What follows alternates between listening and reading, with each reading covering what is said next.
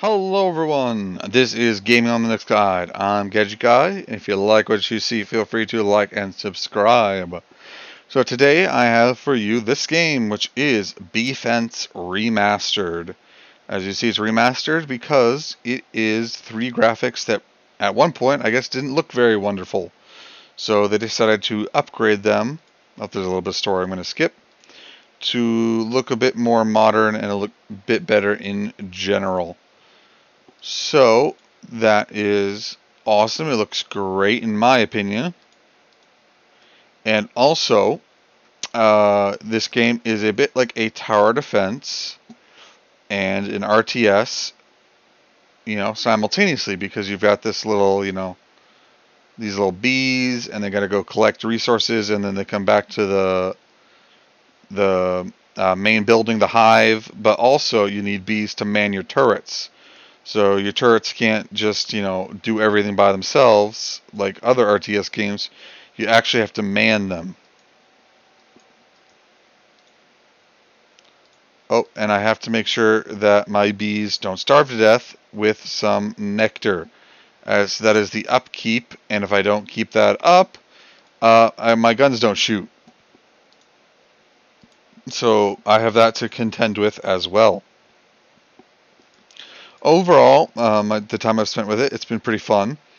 It works with Proton 6.3-5, so near perfect with Proton, which I always like.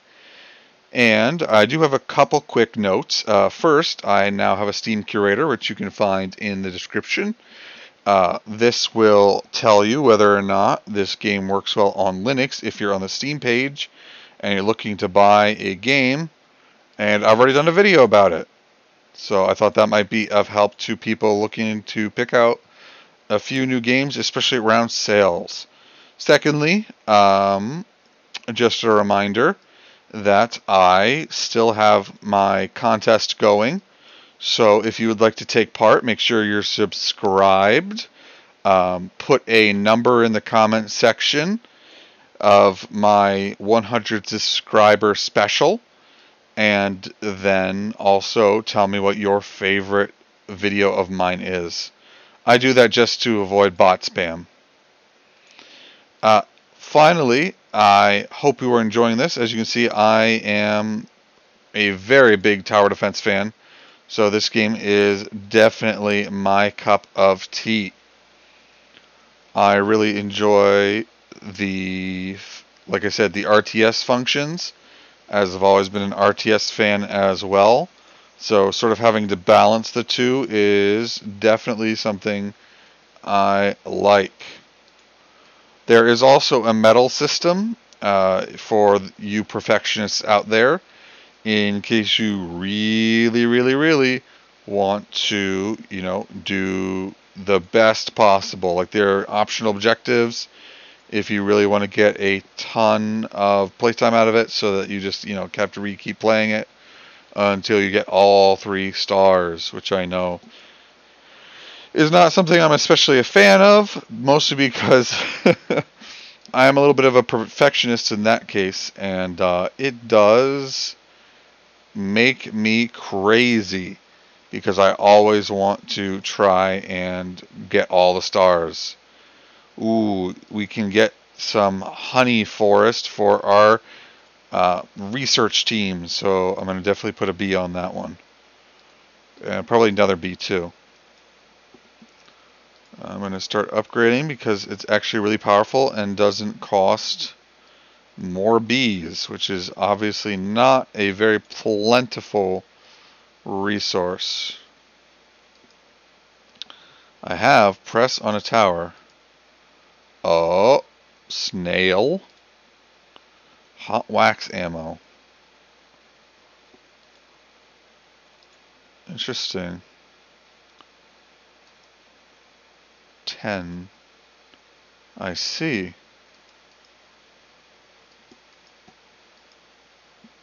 Okay. So now I have optional upgrades. Incendiary ammo. I don't know what this is good against. Burning wooden armor. So, I guess it's also good against fleas. but it specifically is perfect for burning wooden armor. But it's also very expensive. Oh, my bees are not gathering dew anymore, which is not good. So I gotta grab some more honey, because I want to make sure that I am able to pay for more upgrades. As you can see, a level 3 tower is absolutely destructive and will just absolutely destroy. It's actually incredible how much they destroy those little fleas when they get to level 3. They go from like a little rifle to a full-out minigun. It is insane what they are able to accomplish, and it's no small feat, because it is a lot of damage.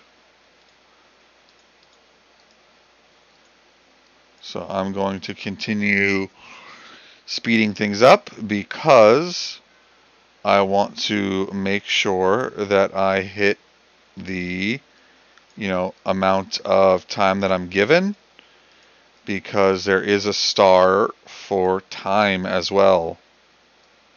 Oh, get rid of these guys pretty effectively.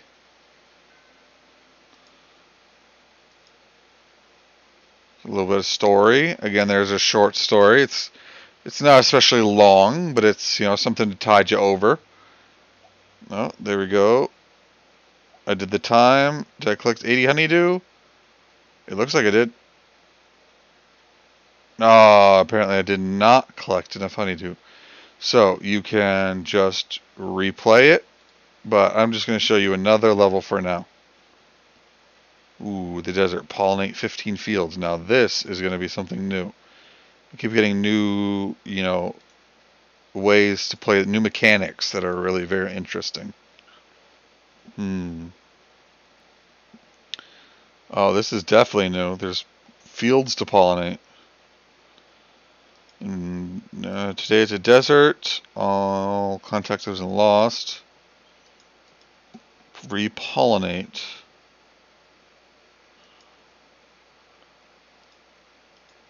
Okay.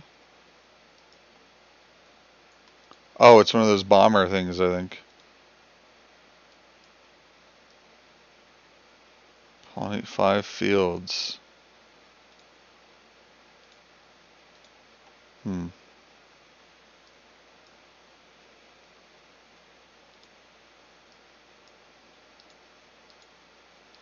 How do I do this? Do I just put them in this thing?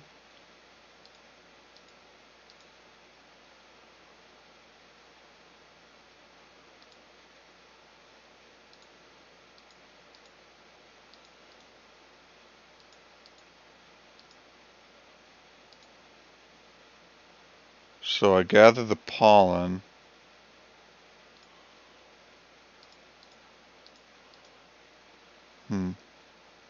I still don't quite understand how to do this yet. Uh-oh. So I have to defeat new enemies. Pollinate 3 fields. Okay, so I guess it's just by continuing to harvest the fields, you just get more fields. So that's good too.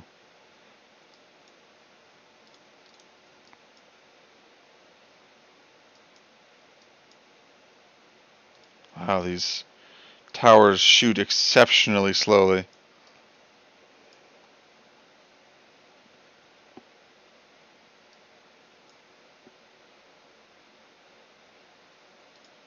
Is their range exceptional?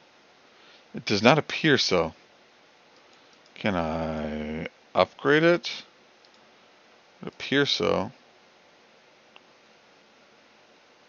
Seems to be doing a little bit more damage, which is good, but honestly I'm unfortunately not especially impressed. Reported more hornets approaching. We need water. Okay. Good to know. My, there's quite a few mechanics, you're just constantly having to contend with. Which is certainly no small feat. Excuse me. So I need water to keep these things cool. Explosive ammo. They wound them. And this is penetration power. Straight passageways. I'm going to go with explosive ammo. That seems more useful at the moment. But of course I will take that one too, just in case. Alright, I keep pollinating fields. Pollination! It's relatively pretty good for the environment. Alright. Gotta keep up the water so that I can keep firing effectively.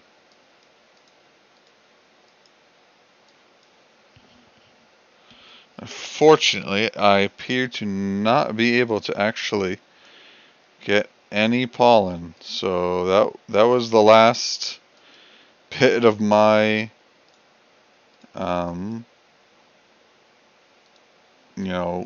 upgrades, unfortunately. So my bee tower is just gonna have to make do for now. Thank goodness they're so fast.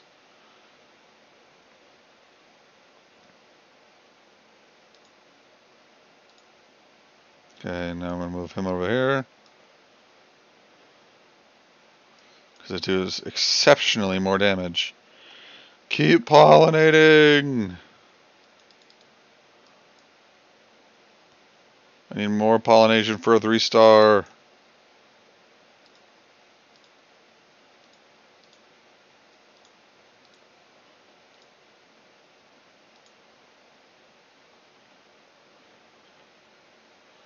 I have to make sure that I'm not dying here because that would not be how I win. Water boost? Oh, interesting. So it lowers their cooldown, or creates a cooldown, in a bit in the literal sense.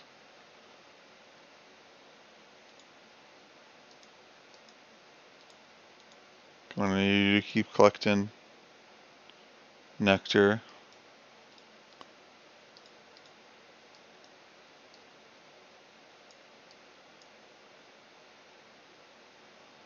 Because I really need more fields pollinated.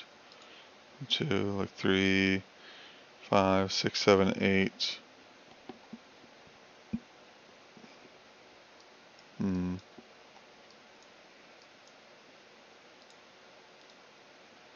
Gonna use another water collector to make sure that I have another cooldown boost.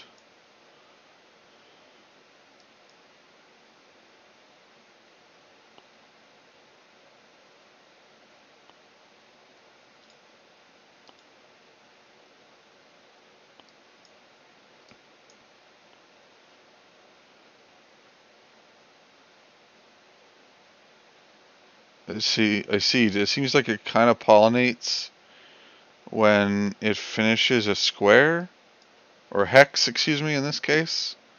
How confusing.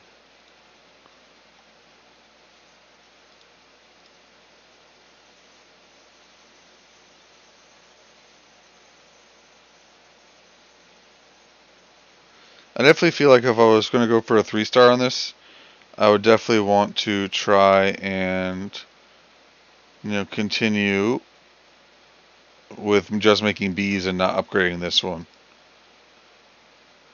Because that way I could have an absolute ton of pollinators. Although I feel like I kind of ran out of pollinator space now anyway, so.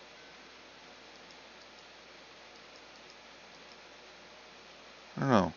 Let's find out. I don't think I pollinated enough. I don't think that was 15.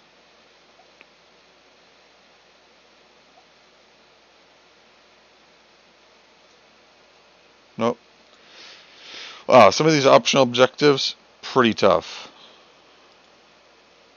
So renew permanent upgrades. Permanent upgrades? Well, that's going to be helpful. Increases nectar capacity. Oh wow, these are actually pretty cheap upgrades.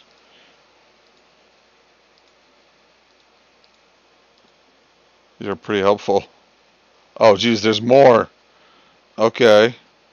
Although I feel like those top two, well, that one's pretty good, are definitely the most important. Because that way I get more bees faster, and I can potentially pull all my bees off of nectar duty in case I want to, get better or more towers manned. Well, this has been Gaming on Linux Guide. Again, remember, I have that contest going, so make sure to check out my channel. And as always, have a wonderful day.